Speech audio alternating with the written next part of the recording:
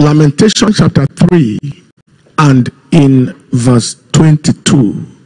Lamentation chapter 3 and in verse 22.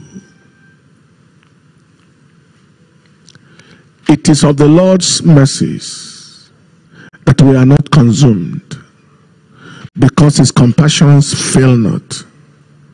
They are new every morning. Great is thy faithfulness. It is of the Lord's mercies that we are not consumed, because his compassions fail not. They are new every morning. Great is thy faithfulness. Today, we shall look at the mercy of God, value, and secrets. The mercy of God. It is of the Lord's mercies that we are not consumed, because his compassion fail not. They are new every morning. Great is thy faithfulness. Just like the help of God, the mercy of God is a major asset of the child of God. The mercy of God is actually a lifeline for the child of God. We shall first of all look at the value of that mercy of God to the life of the child of God. First of all, what is the value? What is the benefit? What is the dividend? What are the dividends?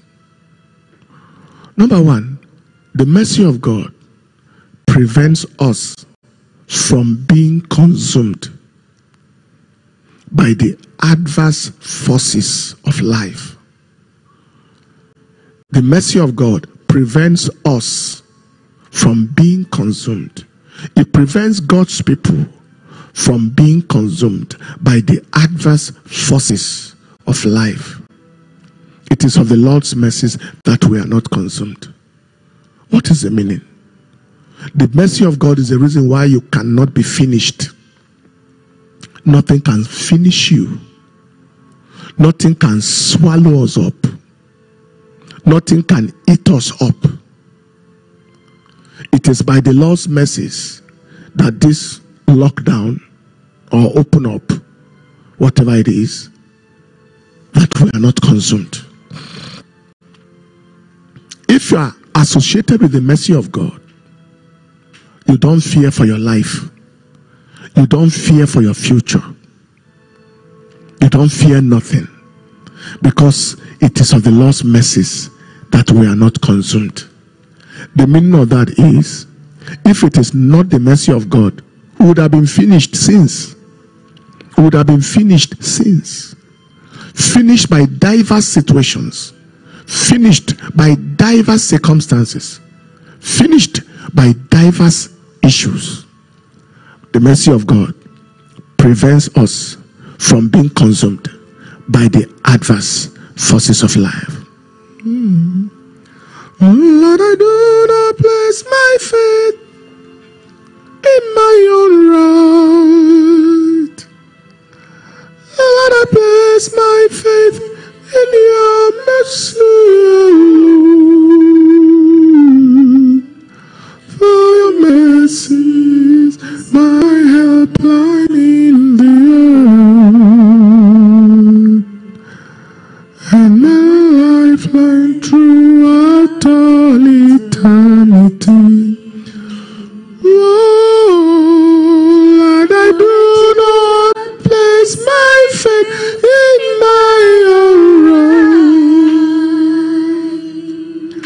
Lord, I place my faith in your mercy alone. For your mercy is my helpline in the earth.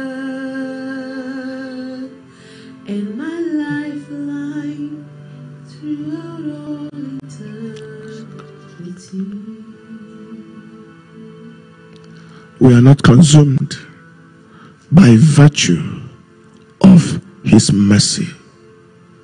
Number two, the mercy of God shields us from the anger of the enemy. The anger of our enemies. It shields us. Psalm 136 is a big psalm that deals with the issue of the mercy of God. Psalm 136 verse 24. It says, he has redeemed us from our enemies, for his mercy endureth forever. He redeemed us from our enemies, for his mercy endureth forever. The mercy of God shields us from the anger of our enemies. The reason why what the enemies plan couldn't happen, cannot happen, will not happen, is the mercy of God. The psalmist said in Psalm 18 verse 3, I will call upon the Lord, for he is worthy to be praised. So shall I be saved from my enemies. So shall I be saved from my enemies. The mercy of God shields us. In our place they said, if bad luck can kill, chickens may not survive, some of them. There are those with very terrible bad will, terrible wishes. If it was left for wishes and the mercy of God wasn't involved, many of us won't be alive. Some people wish you out of this life longest time, but you are still here by the mercy of God. The mercy of God shields us from the anger of our enemies, from the expectations of our enemies, from the wrath of the enemy. Thirdly, the mercy of God rescues us from the misery, or rather from misery and affliction in life. It rescues us from misery. It is his mercies that pull you out of infirmity, out of even poverty, penury, misery. The mercy of God rescues us from misery and affliction in life. That was the case of blind Bartimaeus. He was both blind and poor. He sat by the roadside in Jericho. In Mark chapter 10 verse 47 to 48. And he says, thou son of David. When he heard that it was Jesus of Nazareth, he began to cry out and say, Jesus, thou son of David, have mercy on me. And many charged him that he should hold his peace. But he cried the more a great deal, thou son of David, have mercy on me. Have mercy. That is, I'm tired of this begging. I am tired of this darkness. Rescue me from this misery. Rescue me from this suffering out of your mercy. And that mercy pulled him out. And that mercy is pulling you out right now in the name of Jesus Christ.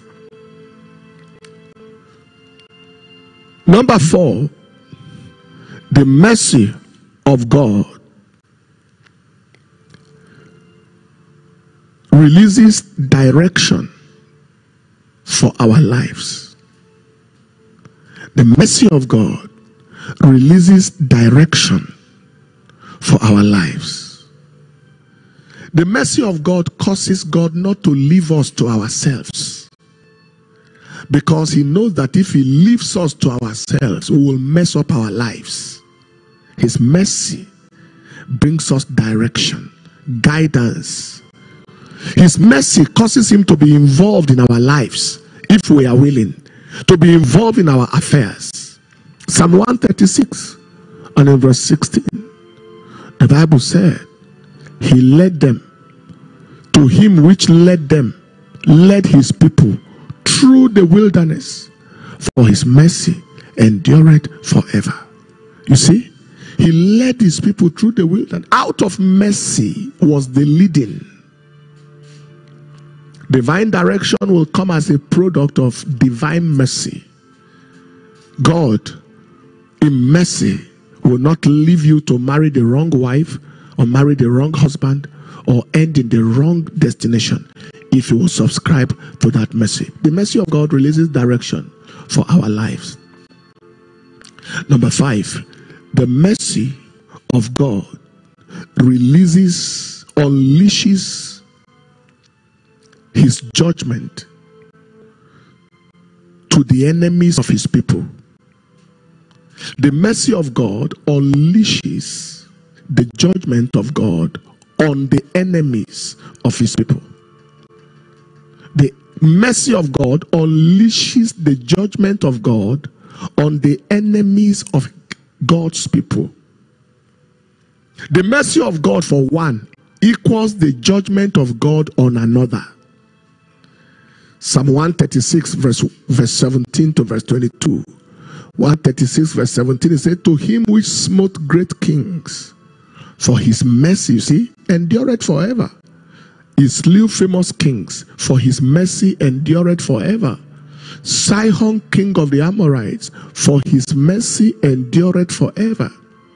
And Og, the king of Bashan, for his mercy endureth forever.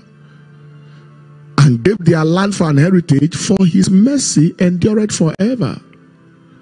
Even an heritage unto Israel his servant, for his mercy endureth forever. He was having mercy on Israel and dealing with the enemies of Israel out of his mercy. The mercy of God on one is the unleashing of his judgment on another. The mercy of God. What is the value or the dividend of the mercy of God? Number 6. The mercy of God causes God to remember his people in their low estate.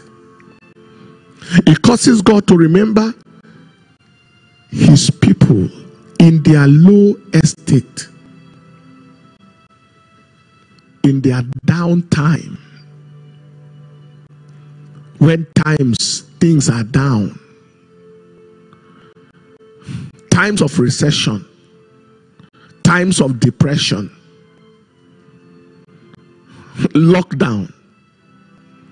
In Psalm 136 verse 23, it talks about how he remembered. Who remembered us in our low estate? For his mercy endureth forever.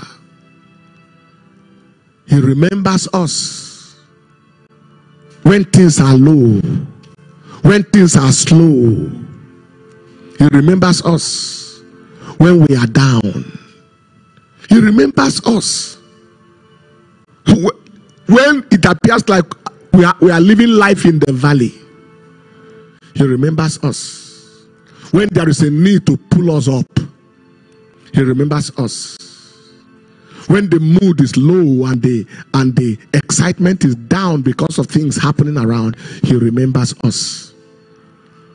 Is it not exciting, beloved, to realize that in this situation we have found ourselves globally, that the mercy of God can cause you to be remembered and be pulled up.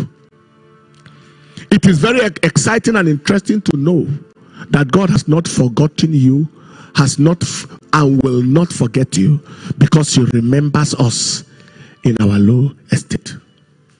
Wow. What will the mercy of God do for us? Number 7.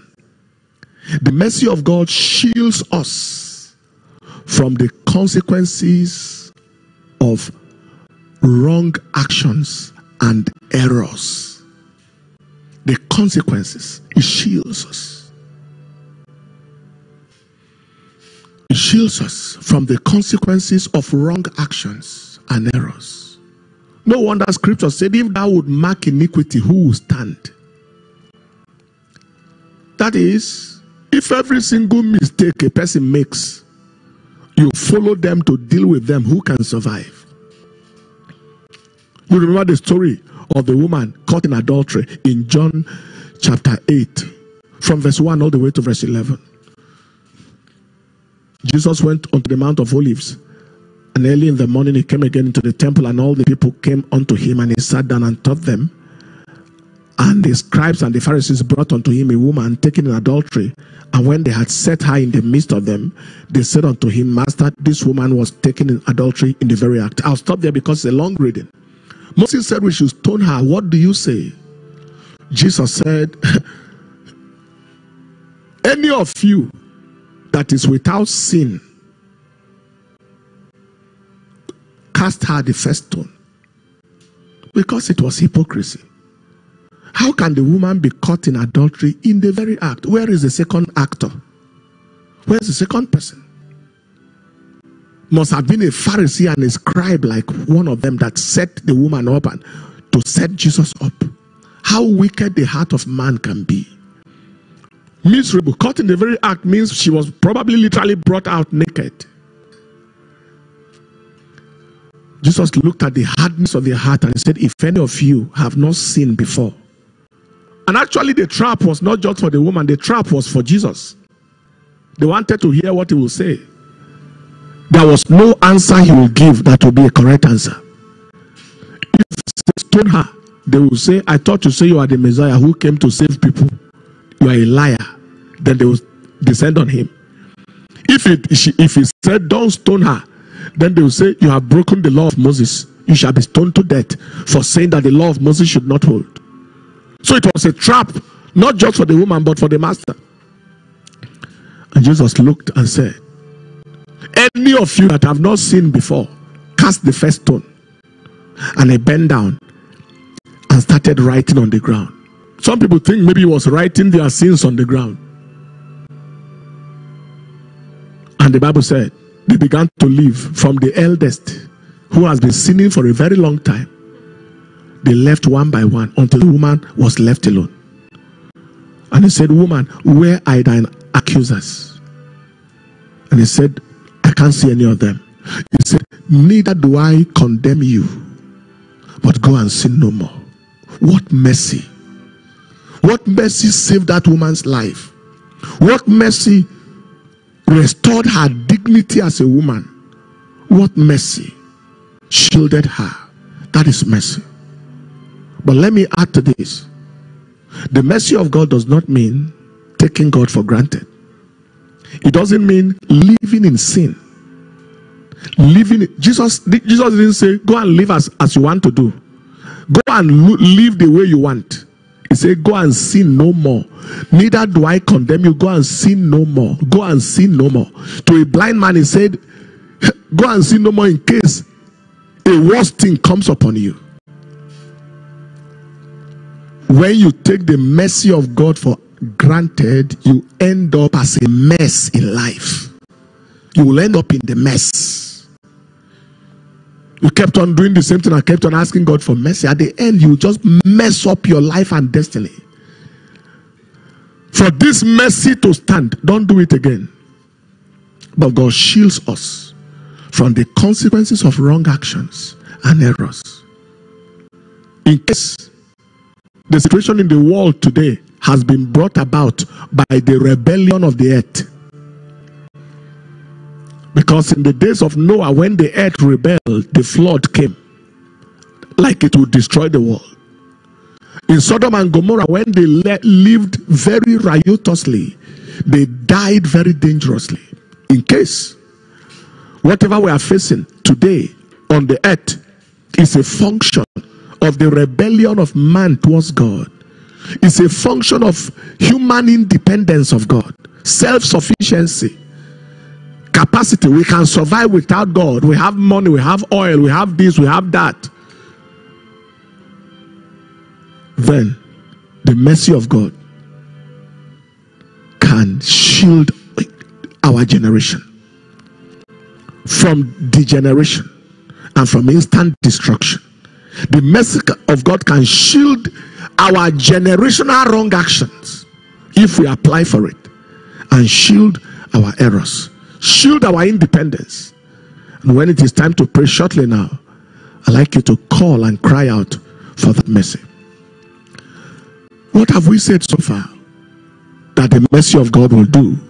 First, that the mercy of God prevents God's people from being consumed. It prevents us from being consumed by the adverse forces of life. From being consumed by the adverse forces of life. It prevents us from being consumed by the adverse, the negative things around can't swallow us up when they are swallowing others up. Second, the mercy of God shields us from the anger of our enemies. People who wish us dead couldn't succeed by his mercy. The mercy of God shields us, rescues us from misery and affliction in life. It's possible that you have prayed for healing and prayed for deliverance that you haven't seen. Can apply for mercy. Lord, in this condition, have mercy. Whatever it is, I ask for your mercy. Like blind Bartimaeus, have mercy on me. And then the mercy of God releases direction for our lives. God does not leave us to ourselves, to spoil ourselves, to finish our lives. In his mercy, he will pull us from wrong steps, wrong moves. The mercy of God unleashes the judgment of God on the enemies of God's people. He doesn't only shield us from the wrath of our enemies, he unleashes judgment on them. The mercy of God causes God to remember us in our lowest state. Maybe you are there watching right now, you and your children, you don't know what to eat. You don't know how to fare. But we hear that organizations are laying staff off because they are not making money, or they are not making profit, they are not making, in fact, nothing. So they are unable to pay people. And then probably you are in your lowest state there right now. The mercy of God remembers us at our low moments of life. And the mercy of God is what shields us from the consequences of wrong actions and errors. Not deliberate sins, not willful sins. Wrong actions, errors, missteps, misdeeds. The mercy of God is what shields us. Please take note of the following. If the message this morning or this afternoon is not going to be too long, take a special note of the following, and it is based on our scripture, Lamentation chapter 3, verse 22 to 23. It is of the Lord's mercies that we are not consumed, because his compassions fail not. They are new every morning. Great is thy faithfulness. From that scripture, take a special note of the following. Number one, everyone who is under the mercy of God is never at the mercy of anybody and anything under heaven. Anyone who is under the mercy of God is never at the mercy of anyone and anything under heaven. If you are under the mercy of God, you can never be at the mercy of the devil, at the mercy of witches, at the mercy of witchcraft, at the mercy of negative situations on the earth. That's why it says it is of the Lord's mercies that we are not consumed. That is, if you are connected to his mercy, you are preserved. You are never at the mercy of any other thing. Second, the compassion of God, which compels his action, never fails. The compassion of God, which compels his action, never fails. Compassion is actually that which compels action. It never fails. That was what the scripture told us. His compassions never fail. That is, anybody can fail. Anything can fail. But his compassion never fails. Do you know that there are times people love you, but they can't help you? For example, you got admission to go and school in America. Scholarship is $12,000 or $14,000 or something. You have a father or a mother who love you deeply, want the best for you, but at that moment, their love for you couldn't help. How they wish they could have helped, but not God. His compassion has no capacity of failure. His compassion has the backing of his resources. His compassion has the backing of his wisdom. His compassion has the backing of his power. Three things I mentioned. His compassion has the backing of his resources. His compassion has the backing of his wisdom. His compassion has the backing of his power. So it has no capacity to fail. His compassion can't be defeated. His compassion can't suffer defeat. His compassion cannot be unsuccessful. That is, God loves such a person so much he wants to help, but he's helpless. No way. His compassions, the compassion of God, which compels his actions, never fail.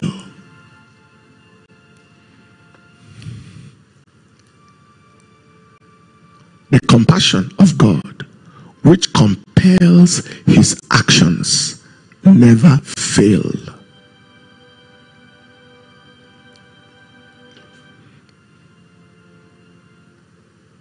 Thirdly, the compassion of God never expire. The Bible said they are new every morning. The compassion of God never expire. They are new every morning. They are new every morning means it cannot run out. It cannot run out. The love of God cannot expire. It cannot run out. What's the meaning? God does not love you less today than yesterday. If you have ever experienced the love of God at any time in your life, it is not less now.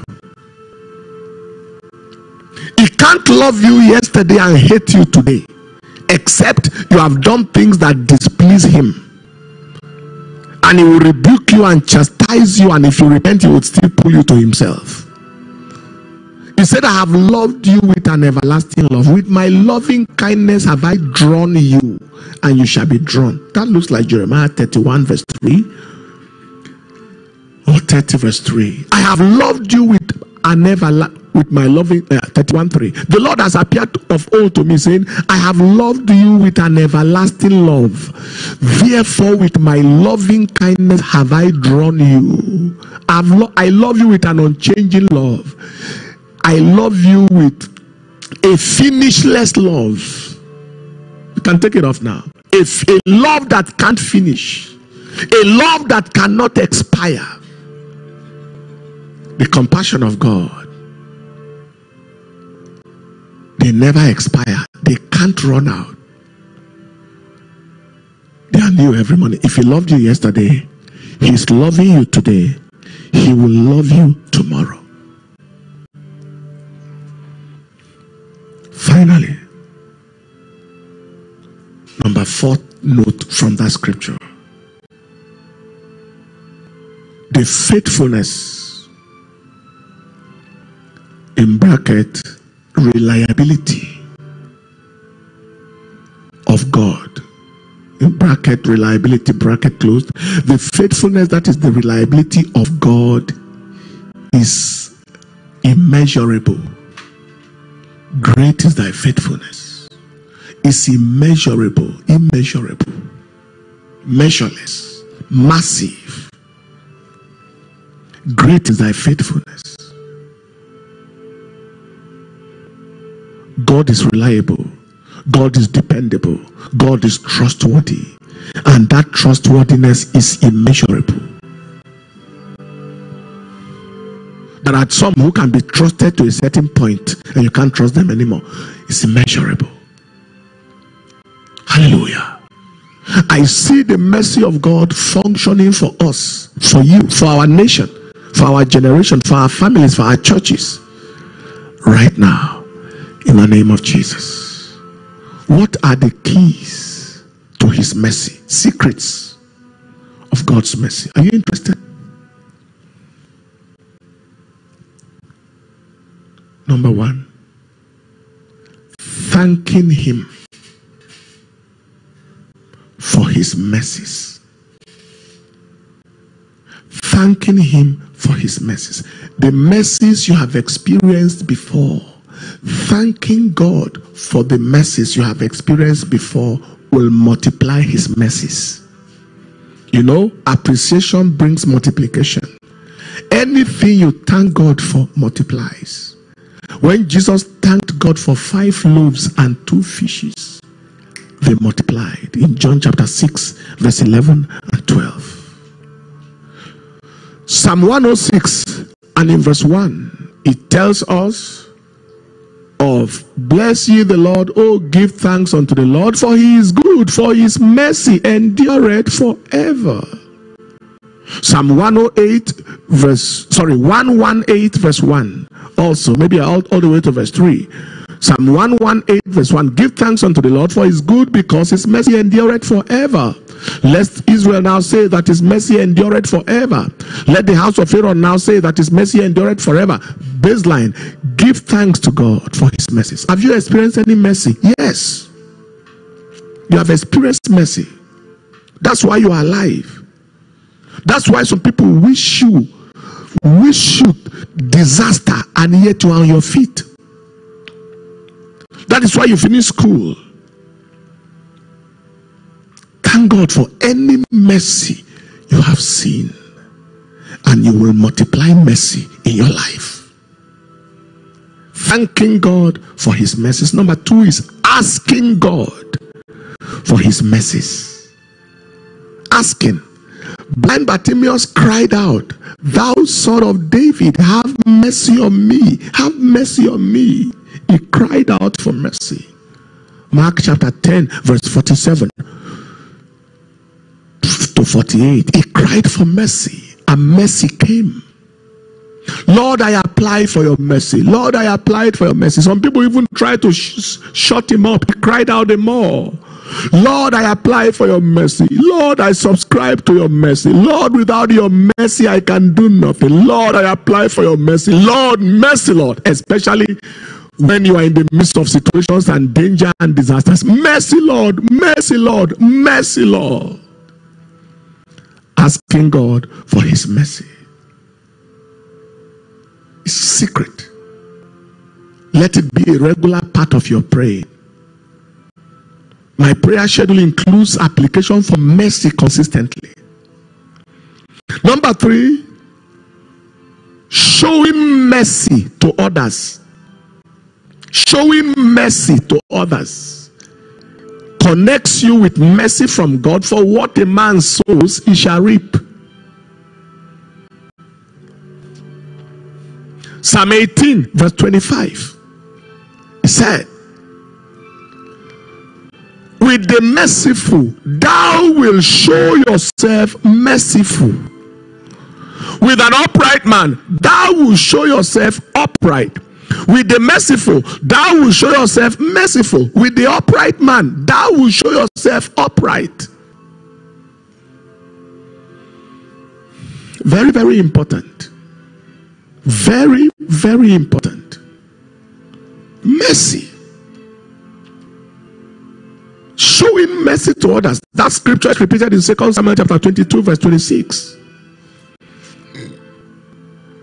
With the merciful, thou will show yourself merciful, and with the upright man, thou will show yourself upright. There are people who are so heartless, not just towards strangers, towards their wife, children, mother, father, brothers, sisters, heartless to their neighbors. You will never be able to see mercy from God if you don't know what it means to give mercy to others.